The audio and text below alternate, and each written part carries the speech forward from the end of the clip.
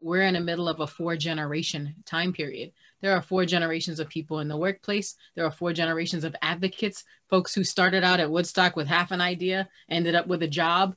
And I speak on behalf of 350 and just say that, you know, we're middle-aged at 10 years old, because some groups started exactly 2 minutes ago and others have been around for over 100 years. And we're in a moment where we're all pushing for the same thing at once. Energy needs wisdom and vice versa. And so we are in a time when the youth agenda is no different than the Black agenda, than the Indigenous agenda, because at the end of the day, we need to be in a space where we can move the needle for change, because there is no separation of success here.